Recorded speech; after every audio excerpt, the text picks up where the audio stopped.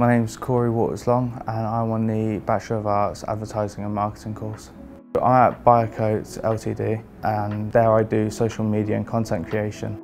As the social media and content intern, I tend to divide up my week with copywriting, so what have I got to get out for the week.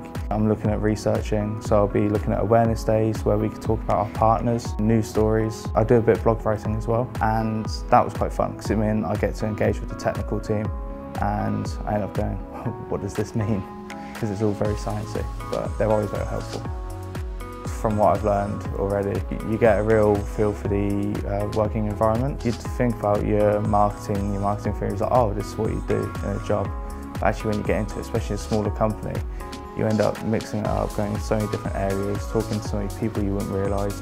It's also helped me with my networking. So because you're around so many professionals already, you get a lot more comfortable talking to them.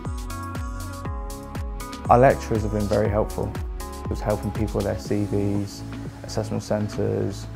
We even talked about graduate schemes and also before placement, just so that you can have it in your mind.